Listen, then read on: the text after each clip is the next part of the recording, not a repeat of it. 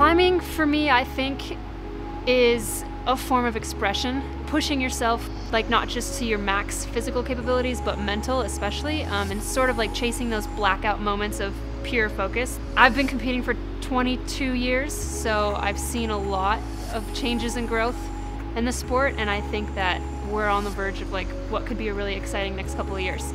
So when we talk about climbing, there's a combination of precision and of technicality, but there's also this environment of fun and laughter and encouragement. So we feel like that's a really good fit for our brand, our culture, because we have this scientifically proven system. It's high tech, but we also love to have fun, and we get to deliver this system in sports like climbing, which is exciting.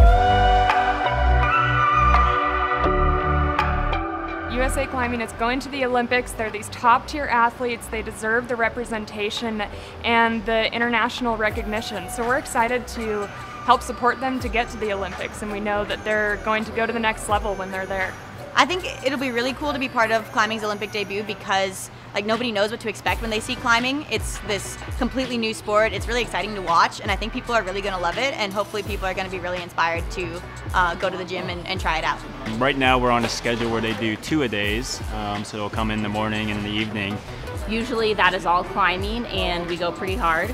So it's been great to have Rapid Reboot on board because it gives them a way to address recovery needs, especially if I'm not available. For me, it's part of training. That's when you sort of experience the gains or the growth. Because like you know that you're taking all the right steps and you have the best tools at your disposal, you're able to focus on the right things at the competition, and that's what the biggest difference is mentally.